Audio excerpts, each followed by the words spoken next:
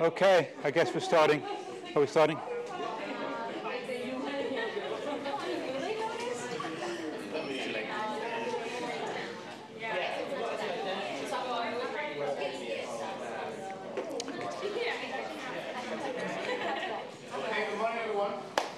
So first an announcement, we'll have project presentations on Saturday afternoon. I guess you were expecting this. So we were thinking of doing it during the afternoon, say 3 p.m. So the idea is to prepare a few slides on what you've been doing during the week and what hopefully you'll be doing during the second week and later if you want to continue this project forward. Okay? So again, the idea is just to present what you've been doing so far and what really you want to do after. Okay? So Saturday from 3 p.m., let's say 10, maximum 15 minutes each group, and then a discussion about what you're doing and potential interaction between groups as well. So today, Professor Geoffrey Vallis from Exeter University talking about the structure of the mid-latitude atmospheres. Yeah. Okay, thanks. Yeah, I'm going to get on to probably mainly the tropics, actually. A lot of it will be theory of the Hadley cell, and it's kind of the opening act.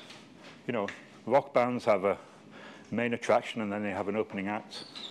So I'm kind of the opening act, and the main attraction starts, well, next week I guess is the big main attraction for many people, monsoons, and Simona will talk about monsoons tomorrow.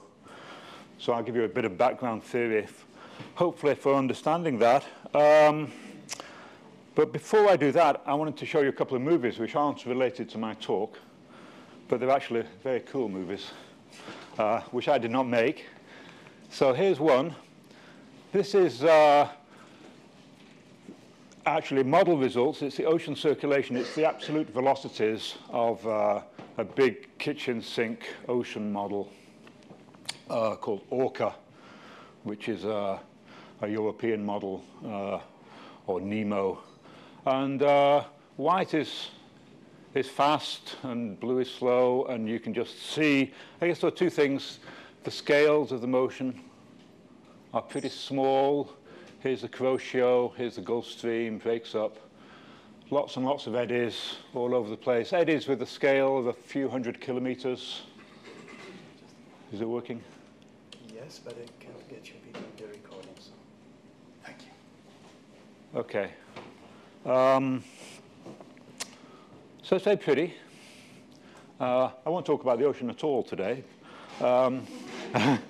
But it seemed like a nice thing to show. And then the really interesting thing is the next movie, which superposes the atmosphere on top of it. So you can actually, we'll now see the atmosphere. It's a coupled model. And what we'll see is the precipitation field of the atmosphere superposed on the ocean. So here it is. There's the precip field. And there's two things to note. First off, the scale of the atmosphere is much larger. You can see these precipitation bands, which don't often go over Trieste, are much larger than the oceanic scales, and they're actually much faster than the ocean scale. The ocean is actually moving in this. It's not frozen, but you have to look pretty hard to see the actual motion of the ocean. So, but if you focus on the ocean and look at a spot for a while, you will actually see the ocean move, but pretty slowly. So, I mean, the atmosphere is moving 100 times faster. Its scales are 10 times bigger, so its time scales are 10 times faster. So you can see all these mid-latitude westerlies belting along here. Less so in the tropics, but quite a bit of precipitation here. Here, I guess, is the ICCZ, which you're seeing. Not much rainfall at the equator here. Mid-latitude westerlies barreling across. Okay, anyway, that's just a nice thing to set scales. As I say, I won't really be talking about the ocean at all, or probably the mid-latitude atmosphere. After 30 years of lecturing, I still don't know how long my lectures will take.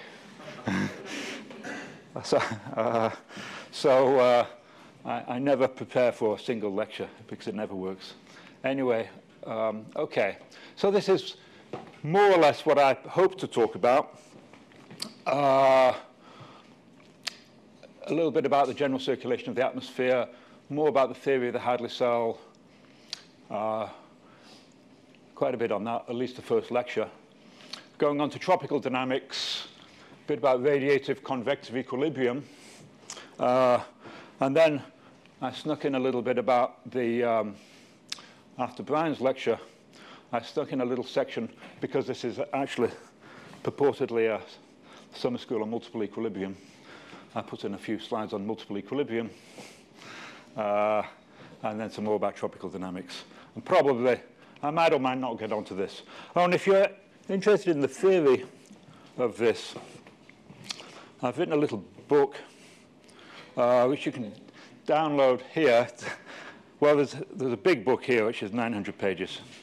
But I've condensed it to the essence.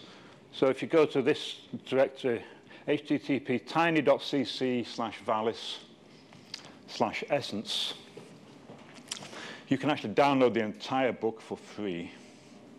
But it won't stop you from buying it, because this is actually full of typos and mistakes. Signs are wrong, so you'll have to buy you actually have to buy the book. Turns out you can most universities allow you to download the big book actually for free. Most British and American universities allow you to download the book for free from the Cambridge University Press. Alas. Anyway, okay, here's the meridional overturning circulation, perhaps one of the most prominent features of the atmosphere. So H for Hadley cell, F for Ferrel cell. This is observations, if you will, or a reanalysis product. The reanalysis product is, probably many of you know, it's just you take all the observations possible and you assimilate them into a model. And the reanalysis products are used for the beginning state of a weather forecast, but ECMWF and NCAR have gone, and the Japanese JRA have gone back over 50 or so years and made reanalysis products of the historical record. And reanalysis products tend to be a little bit, well, they're better than pure observations because they produce fields where there are no observations. But because there are no observations, or very few observations in some places, the reanalysis products tend to also introduce biases by the models, so they're not. So if you actually go to if you're talking to a real meteorologist, somebody who goes around in a plane or sends up balloons, and you show them this and you say, this is observations, they'll probably have a fit. They'll say, this isn't observations. Anyway, but we tend to call them observations. Anyway, okay. So this is in this southern hemisphere summer, northern hemisphere winter. So it's slightly asymmetric, a very large Hadley cell in the winter with rising motion in the southern hemisphere a few degrees south. So the winter Hadley cell tends to be much stronger than the summer Hadley cell. Then Ferrel cells apparently going the other way around in the mid-latitudes, and then a weak polar cell on either side. This is the zonally averaged zonal wind and the zonally averaged temperature in red. So the temperature just diminishing from the equator to the pole and diminishing with height. Westerly winds. Meteorologists have the strange habit of calling things westerly when they should be calling them eastward. It's very strange.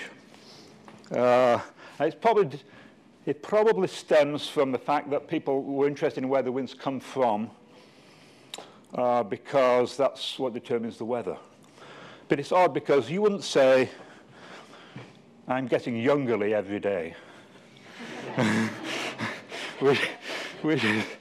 It wouldn't really make sense. You say, you know. Anyway, you should just be familiar with both westerly and eastward and use them interchangeably. So here are the winds. Westward winds, nearly all in the tropics. These are the surface winds. This is annual average. This is northern hemisphere winter. The bottom's got chopped off. The winds have to average to zero. The surface winds have to average to zero, because otherwise there'd be a torque on the Earth and a torque on the atmosphere. And then the atmosphere would spin up slightly to make the average values of the surface winds zero. So they have to be averaged to zero. Once you're away from the surface, they don't have to average to zero, of course.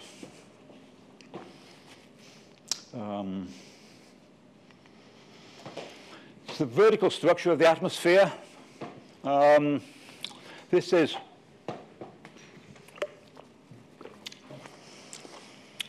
the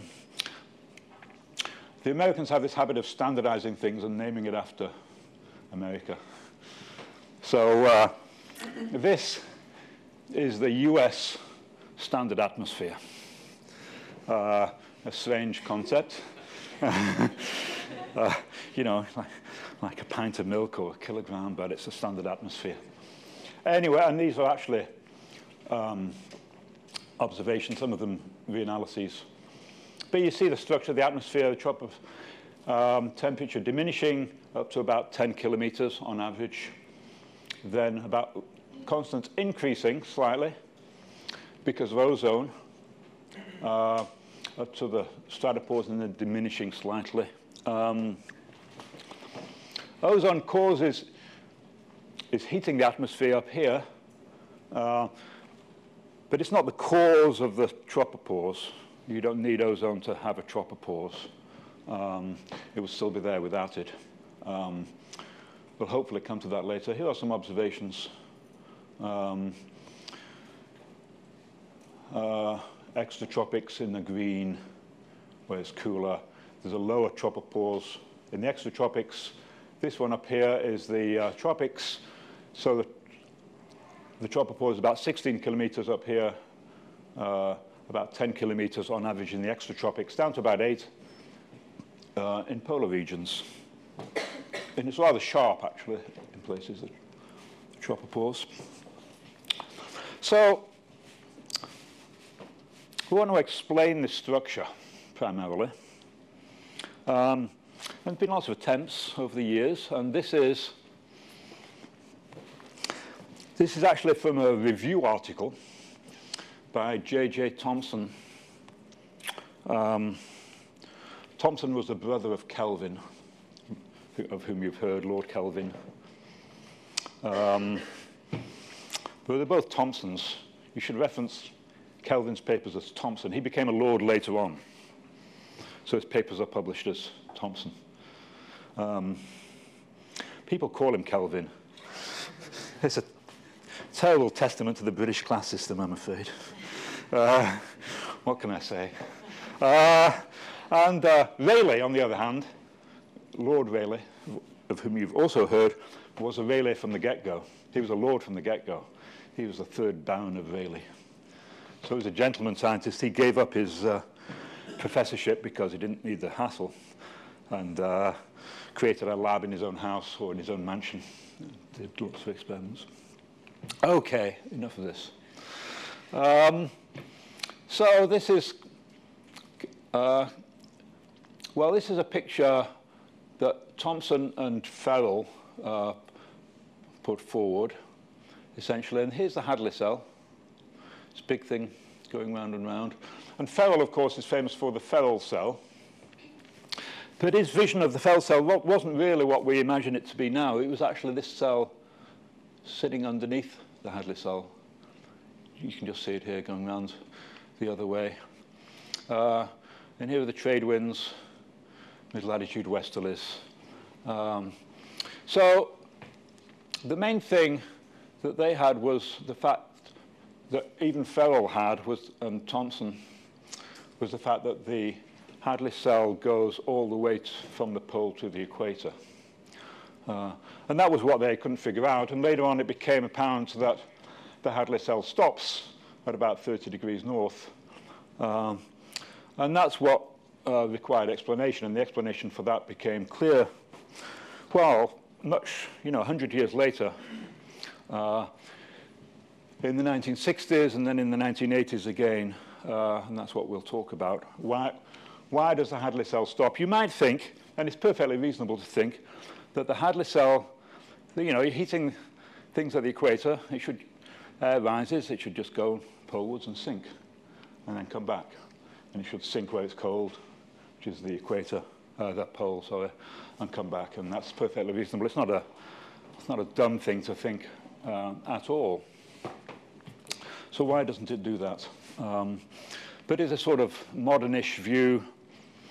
This is just cribbed from the book by Wallis and Hobbs of today's view of Hadley cells, a Ferrel cell going around the other way, tropospheric jet stream here, trade winds going west, converging at or near the equator in the ITCZ, the intertropical convergence zone.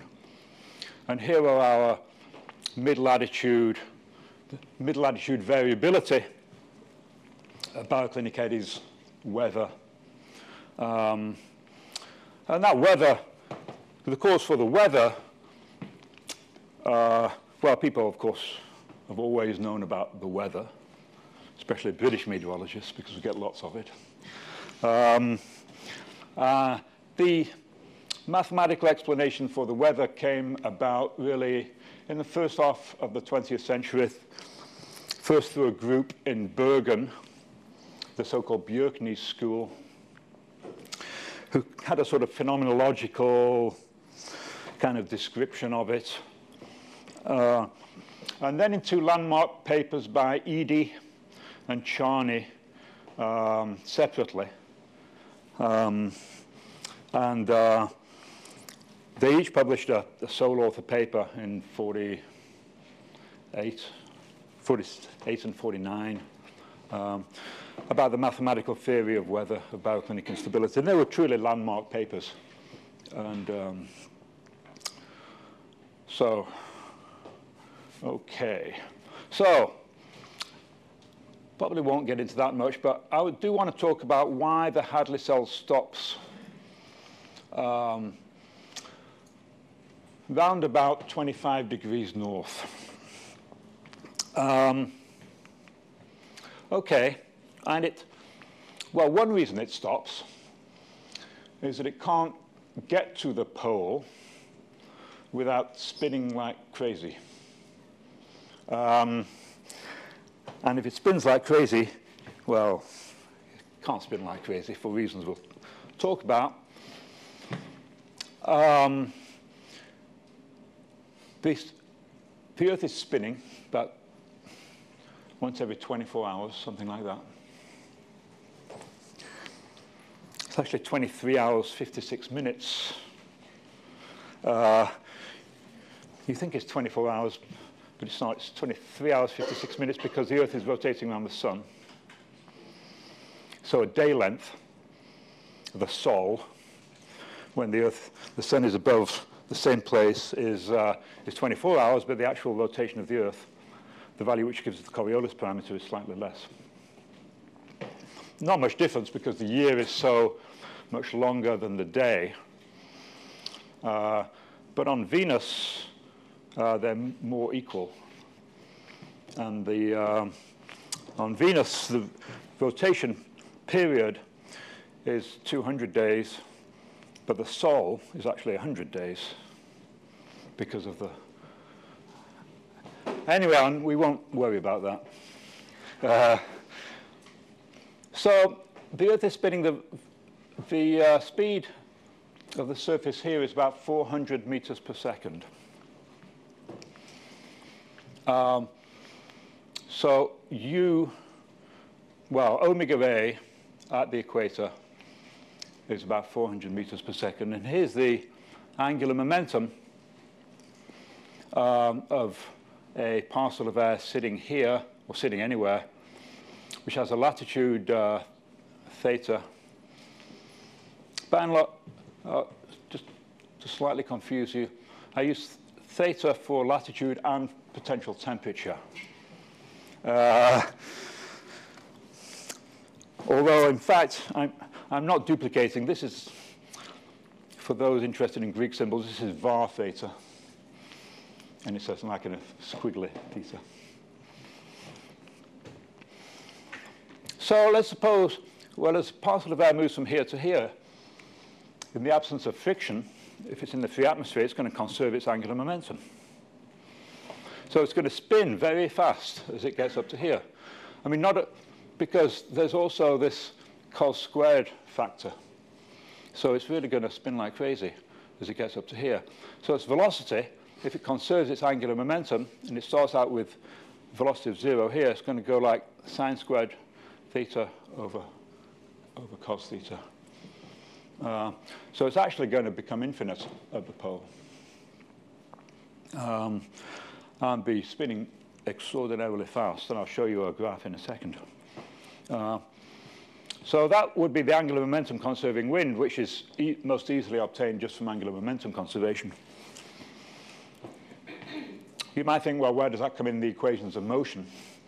You know, when we write down the normal equations of motion, we don't think about angular momentum. We just think about, you know, the velocity and stuff like that. So where does it come from? Well, you can actually write down the equations of motion in a slightly, perhaps more familiar form, or perhaps less familiar. This is there's only symmetric equations of motion, so we're averaging round a latitude line, so the pressure averages out. We're assuming there were no eddies here, so we get this equation of motion. If the vertical velocity is small, if the vertical velocity is small and it's steady, then F plus zeta times V is equal to 0. Put that into spherical coordinates, we get this. And then, so one of them has to be 0. We're going to say if there is a Hadley cell, V is not 0. So this thing in brackets must be 0, and that gives you the same thing. U equals omega A sine squared theta. And as I say, well, I guess I can make these slides available if people want the slides.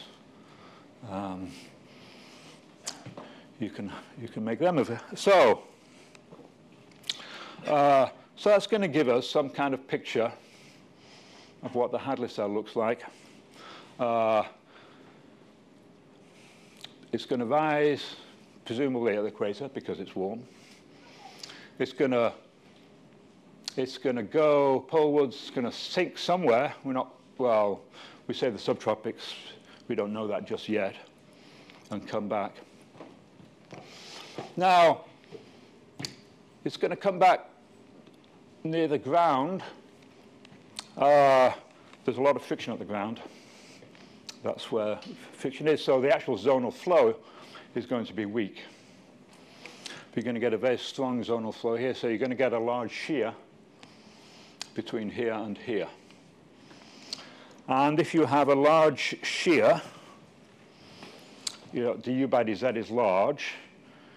And if you've taken an elementary course in meteorology, you know that a large shear gives you a large temperature gradient between north-south. So, and here's another piece of strange notation which I will use. because I used to be, and I still am, a half-time oceanographer.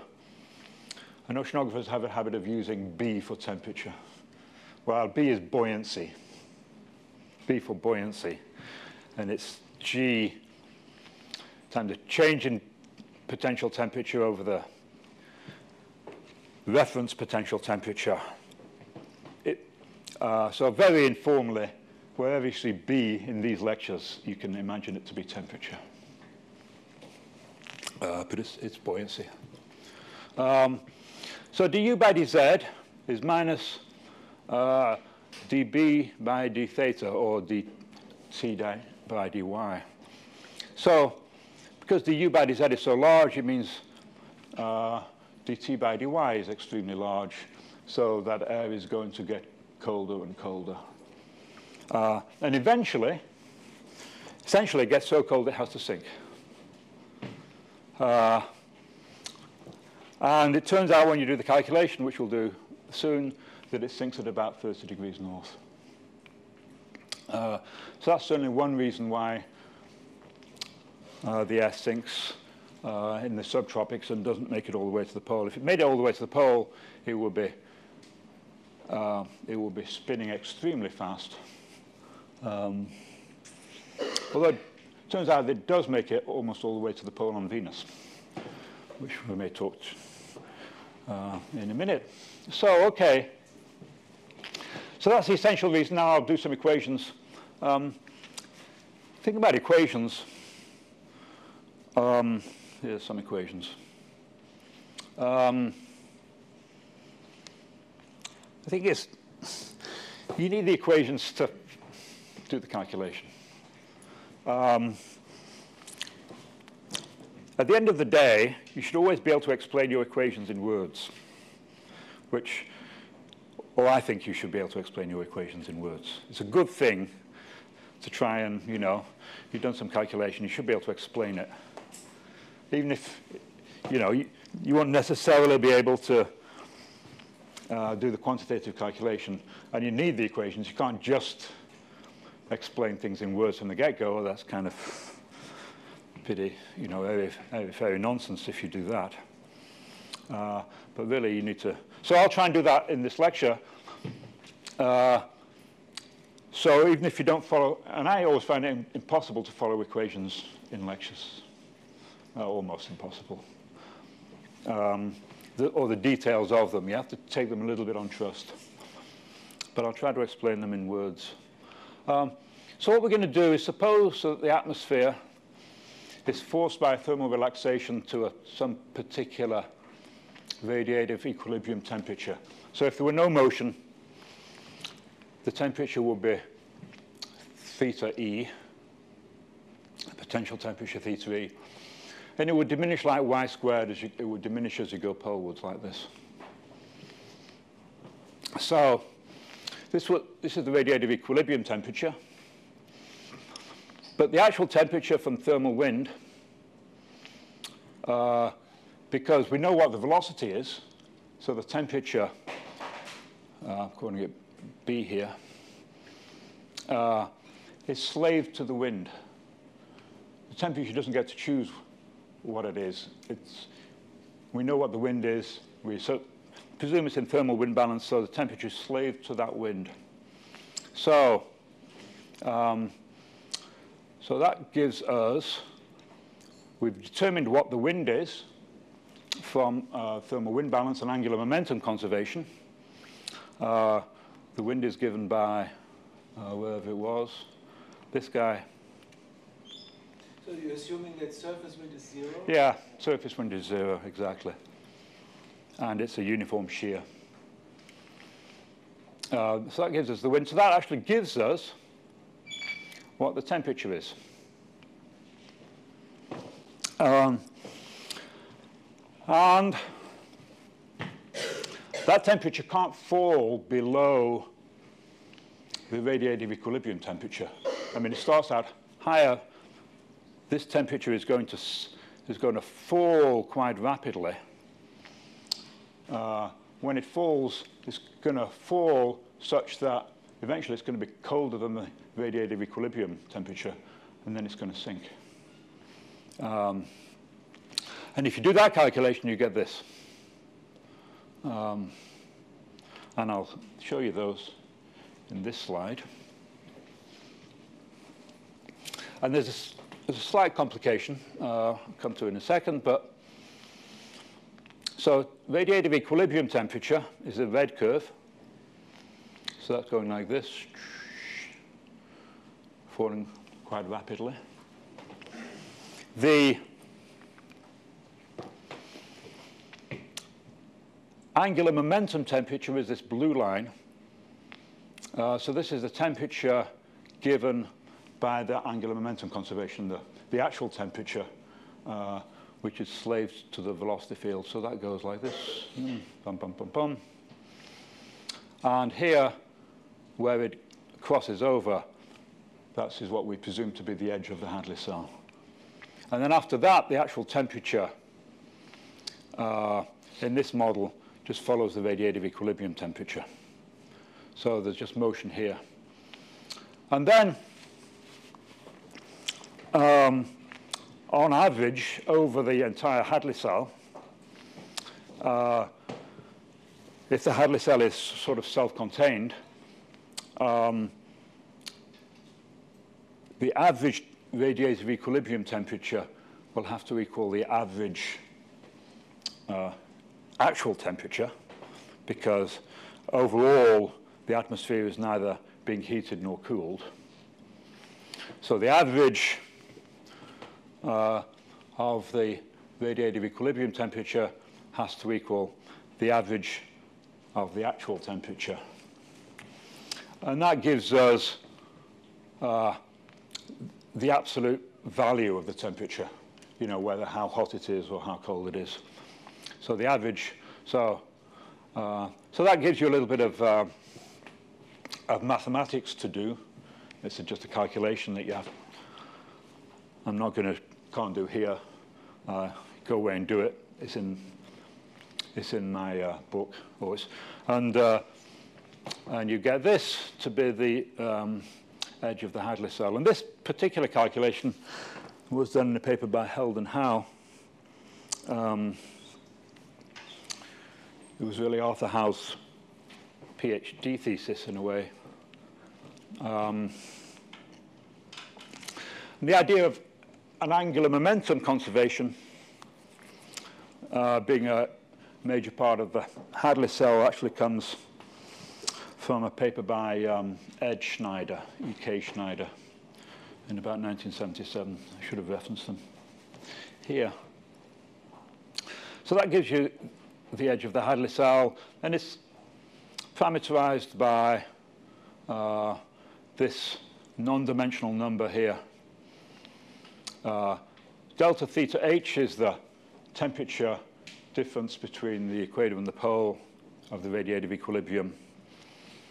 Omega is the rotation rate of the Earth. A is the radius of the Earth. So this is like it's called a thermal Rossby number. And here this is what it looks like again, same plot here. This is actually what the wind looks like. And you can see, well, I've only plotted it from 0 to about 45. If we continue with the angular momentum conservation, well, you can see already it's 300 meters per second. Never gets that far, of course, because it stops around about here.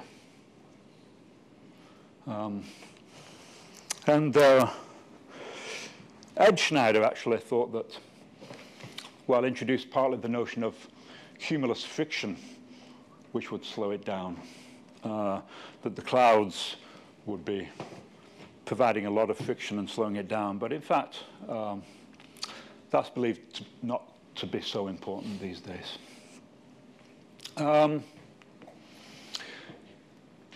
You can also calculate the Hadley cell strength from this model. And to do that in a simple way, you can suppose that the in the thermodynamic equation of rough balance is W d theta by dz is theta E minus theta over tau. So this is the thermal forcing on the right-hand side. Theta is the actual temperature. Theta sub E is the equilibrium temperature. So that gives you an estimate for what W is if you know what the height is.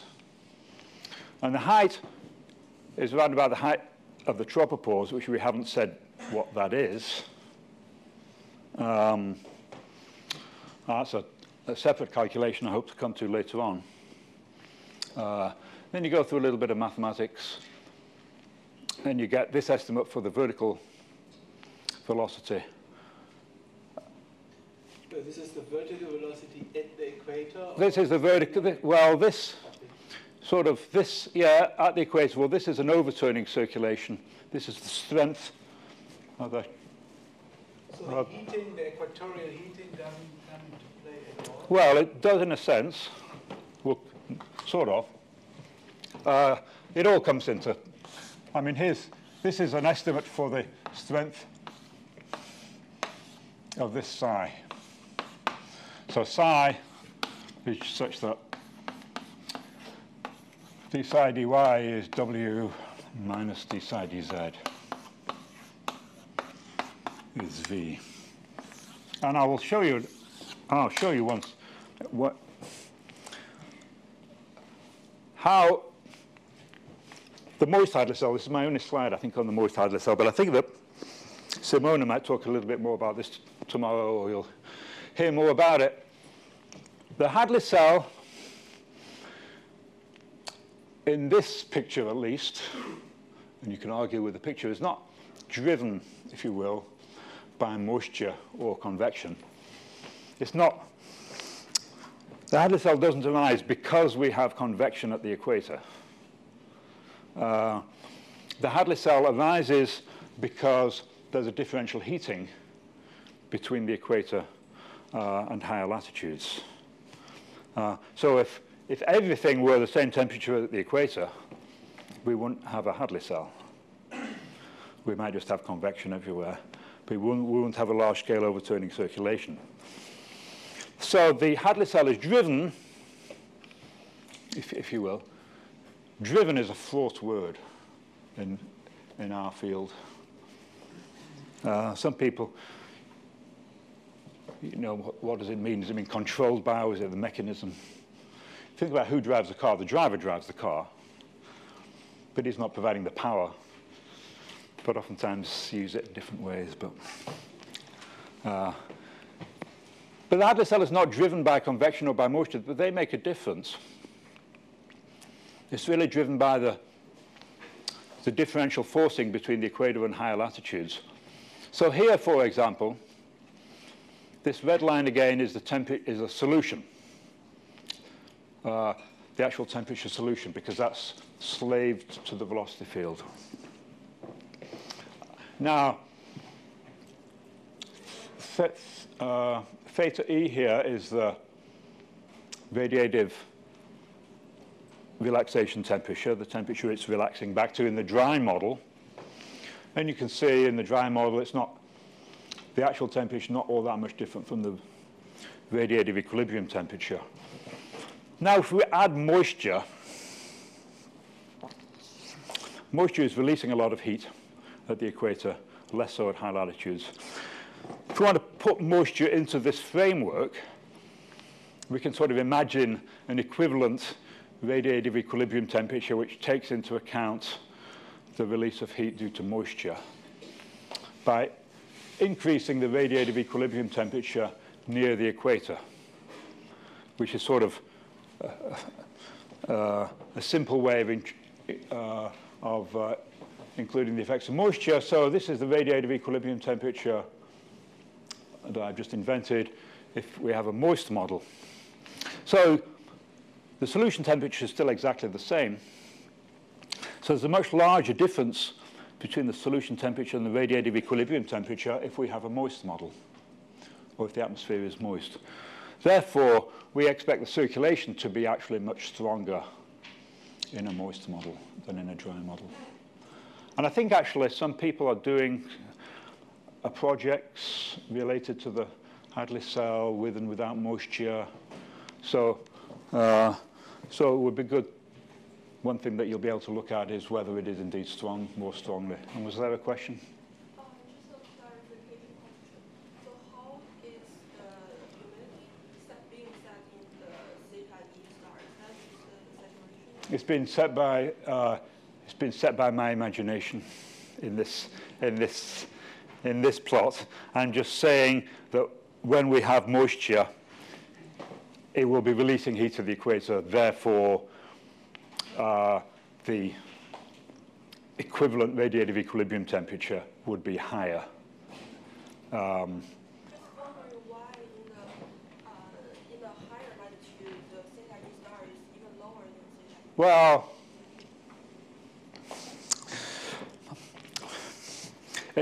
in a sense, it's partly because the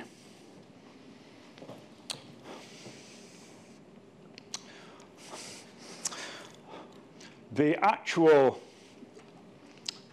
and probably shouldn't take this too seriously, but there's this equal area construction, so that the actual solution has to be, the area on this side has to be equal to the area on that side. So if if theta E star is higher on this side, it has to be lower on this side, or the red line would actually adjust to make it so. But maybe we can talk about that later if it's not entirely clear. So, yeah. You said Hadley cell is not driven by convection, but the Hadley cell is driven by meridional difference of convection. Yeah, so, that's right. Yeah. So why you not driven, but yeah, affected by? Yeah, affected by, certainly. Yeah, yeah, that's right.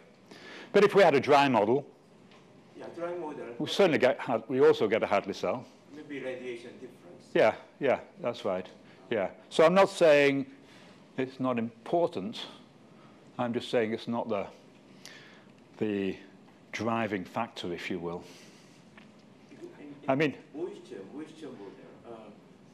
Hadley cell is affected by latent heat release. Yeah. Differential heating. Yeah. Yeah, that's right. I mean, this,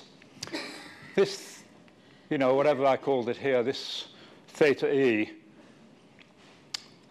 is is a proxy for all of the heating.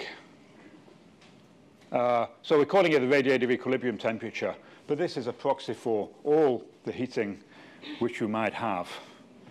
So we call it the radiative equilibrium temperature, but if you want to include the effects of moisture in it, you would modify this theta E if you wanted to try and fake it with a dry model. So even a dry model on the right-hand side of the thermodynamic equation, there would still be a Q, even the dry model due to radiative. Yeah, that's right. Exactly. Exactly. Yes. So, yeah. Yeah, so the circulation is stronger. So I'm arguing here that moisture is enhancing and not causing the Hadley cell. And perhaps we'll hear more about this tomorrow, I don't know, and next week. All right. So let's just go back to this guy. Here, the shear is increasing like crazy. So what else might stop the Hadley cell is that this flow becomes unstable because the shear is so large. And that's, in a sense, that's the traditional view of why the Hadley cell stops. And that's discussed in Lorenz's monograph. There's a famous monograph by Lorenz in 1967. It's well worth looking at. It's very hard to obtain. Called the general circulation of the atmosphere.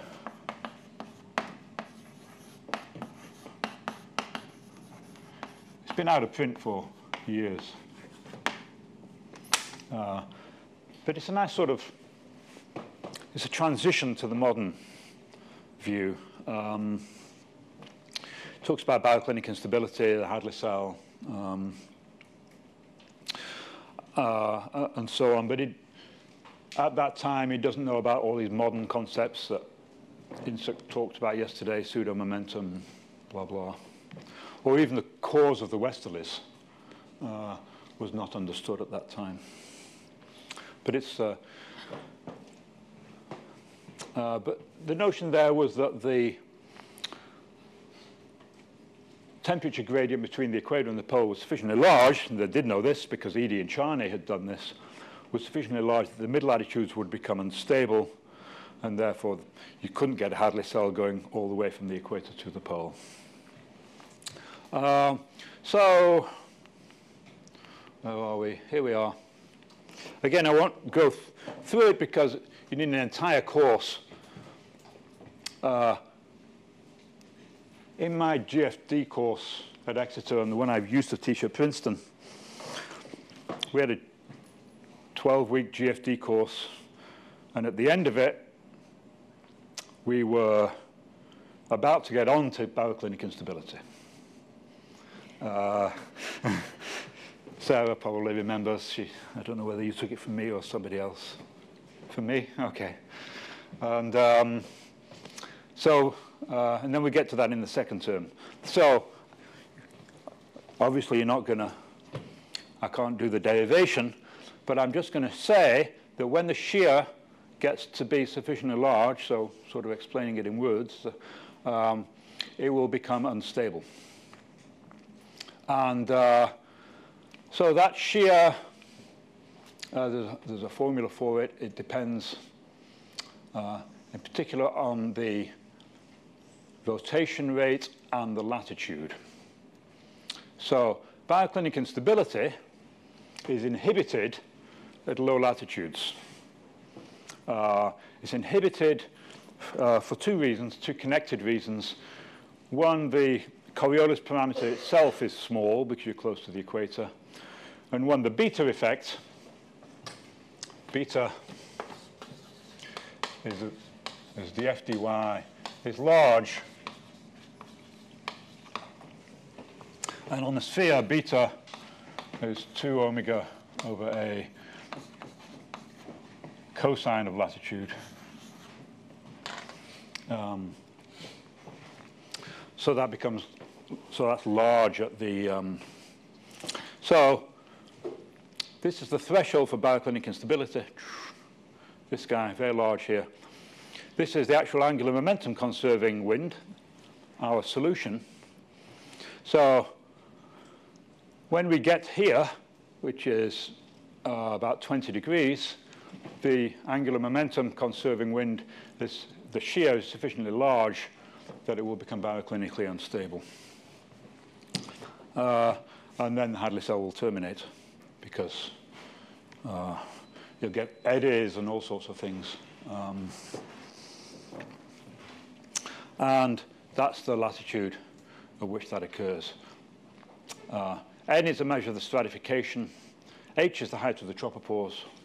Omega is the rotation rate. A is the radius of the Earth. And you can see that as the rotation rate diminishes, or the size of the planet diminishes, the Hadley cell extent will increase. So that's another thing. And that is true also in our, so this is in our model, which was purely angular momentum conserving. Here it goes like just 1 over omega A.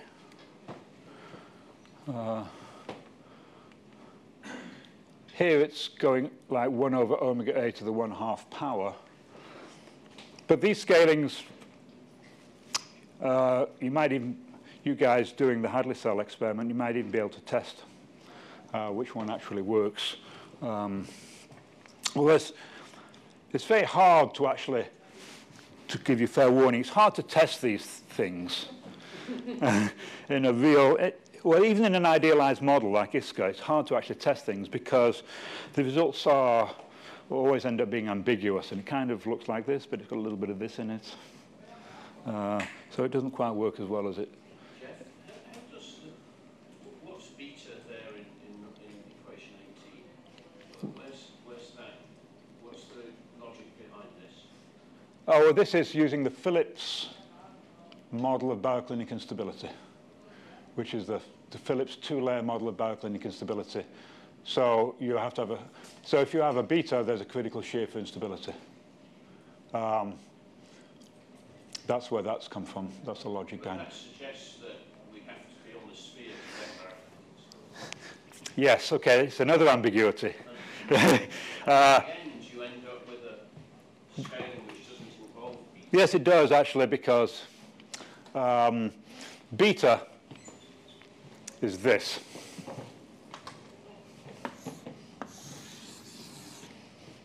It has a latitude in it. So that's where beta is. So I've used this value of beta in here. So I replace beta by 2 omega A cos theta over, and then I use that. And so beta and F get kind of conflated. So that's why there's a It looks as though it's an F scaling. it looks as though it's an F scaling, yeah. But there are other, but it does raise the other point that in other models of bioclinic instability, there's no critical shear. Like in the ED model, there's no critical shear. So nonetheless, there is, so the exact calculation, or the calculation is not exact, I should say, but the notion that it will become bioclinically unstable. And even, perhaps as a slight aside, in a sense for the professionals, the Hadley cell may sink before it becomes truly bioclinically unstable. You may have a bioclinic zone at higher latitudes, which is creating Rossby waves, which are propagating equatorward. This is the full equation.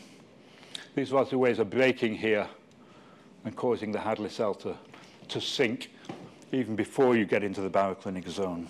So, so it's a little bit complicated to do the exact calculation. And that's why we have models. Because you can't do everything with pencil and paper. Show you a few numerical simulations.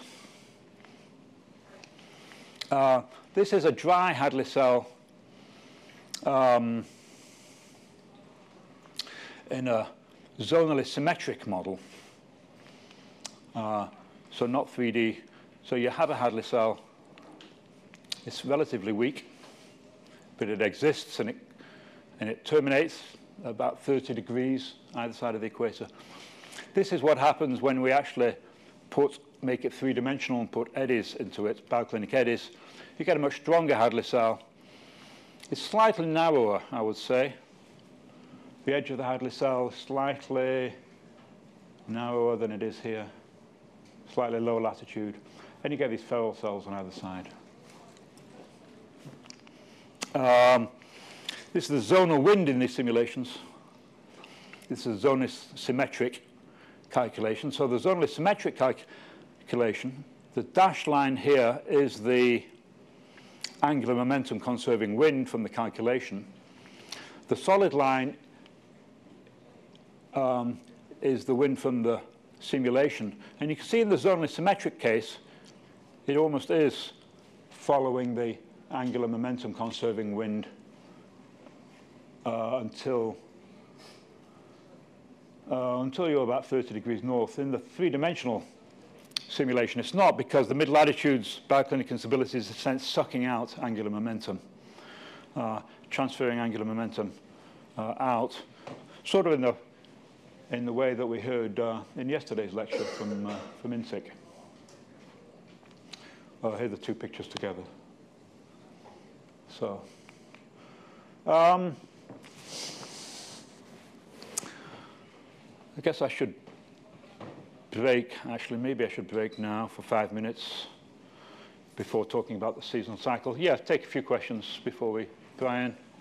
So, Mike, can I recap a little bit? You can tell me if this is accurate or not. So, because it sounds to me like you've given us 3 different rationales, somewhat different for why the Hadley cell has a finite extent. Okay. Okay, I thought I'd only given you 2, okay. But let's talk about that. So, yeah. So one is a thermodynamic idea that if you conserve angular momentum, then the thermal wind, the shear gets really large because the winds have to spin up really fast as you move toward the pole. And so at some point, it just essentially the temperature gradients, it gets too cold. Yep. Yeah, that's what I said. It gets too cold, it has to sink in a, yeah. Okay. Yeah, and that's one. That's one. Okay. And then there's this notion that, I don't know, what was number 2? So number 2 is the notion that this, because the winds spin up very fast, they become baroclinically unstable. Yep. Right? So the angular momentum conserving circulation can't exist in the presence of that instability. That's right, because you've got this term. Right, but this.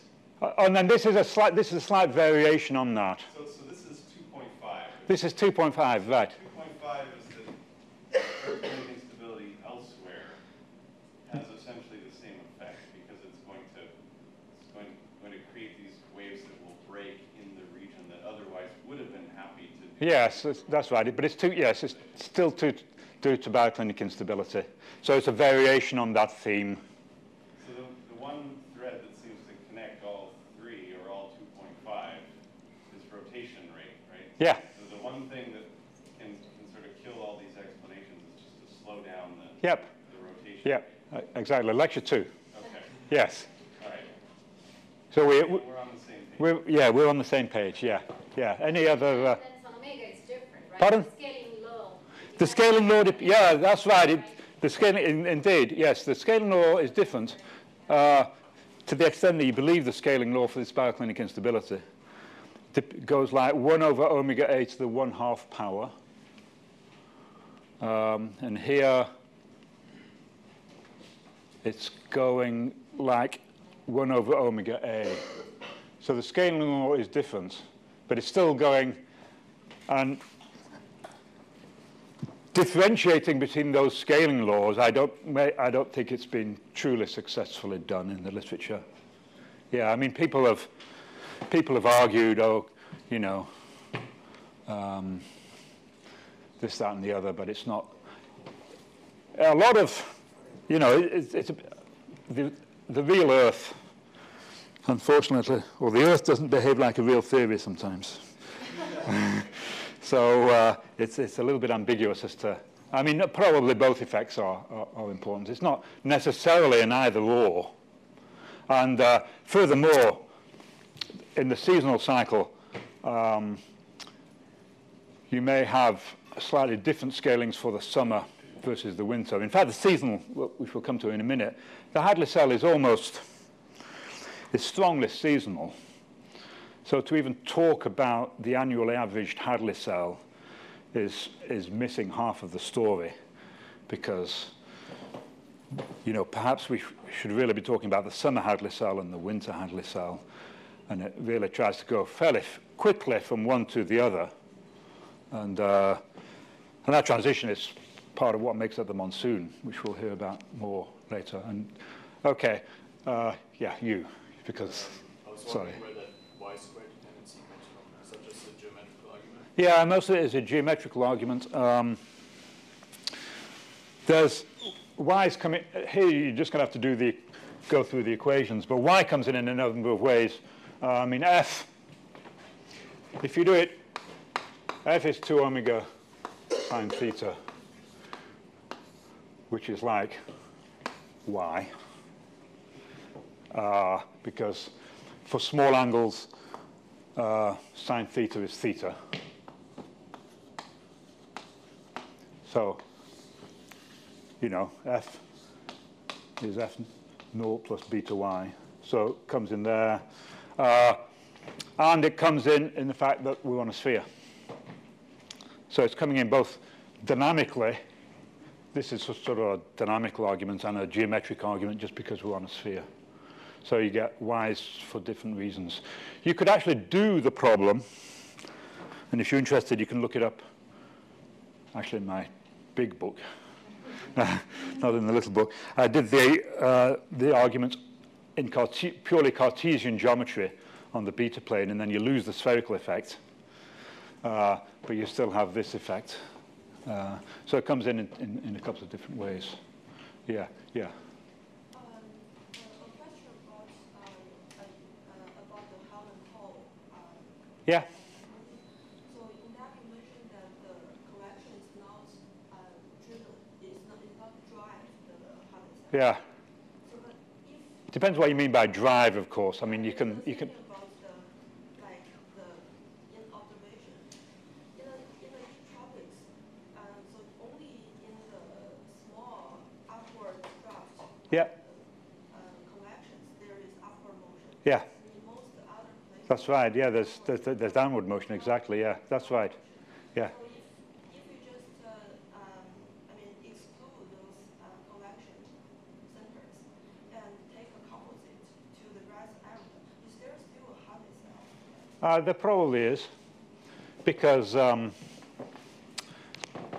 yeah, this is the same. This same argument comes up in oceanography. Actually,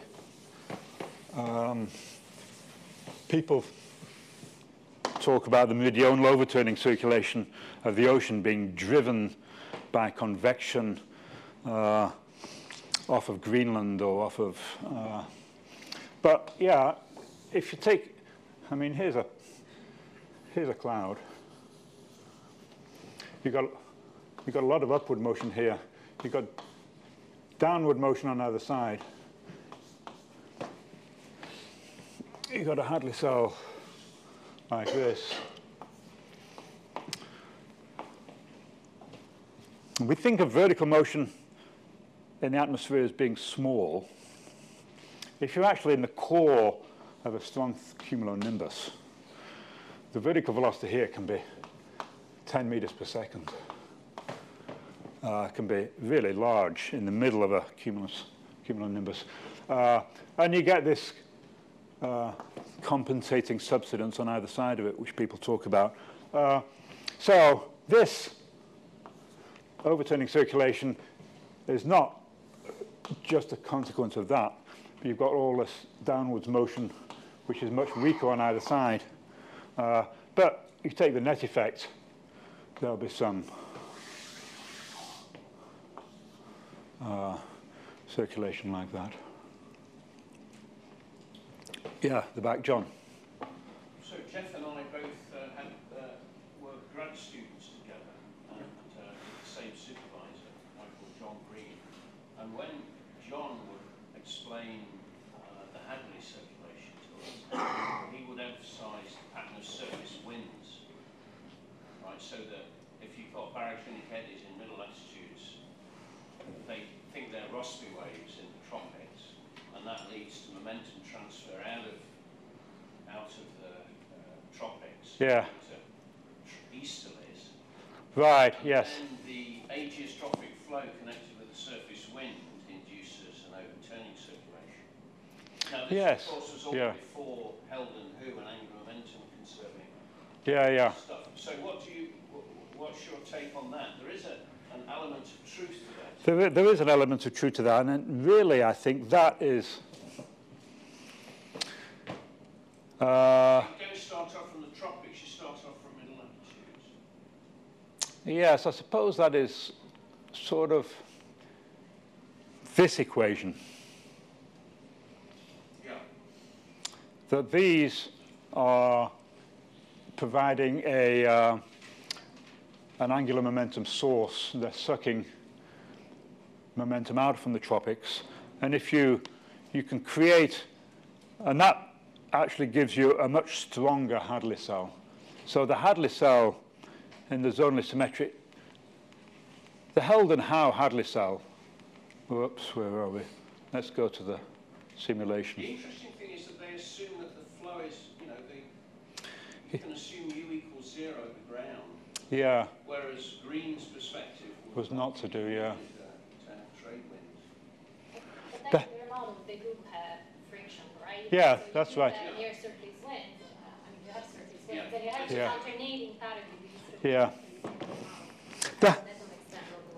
I think, my view, the Held-Howe Hadley cell is way too weak.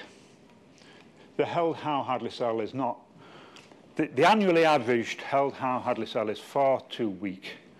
It does not conform with the real Hadley cell, even on the annual average.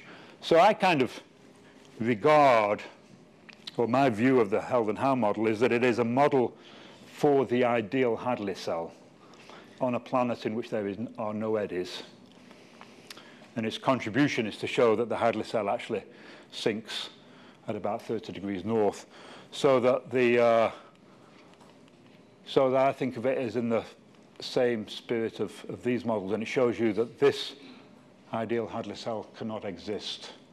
But it's not a realistic model of the actual Hadley cell, although it may do better in winter than in summer. But maybe we should talk about that after the break. So we'll still have a 5-minute break. But now we'll come back at 1:15. But keep the questions going, because that's good. So when you were estimating your plot where you have the crossover between the baroclinic instability argument and the angular momentum conserving wind, Yeah.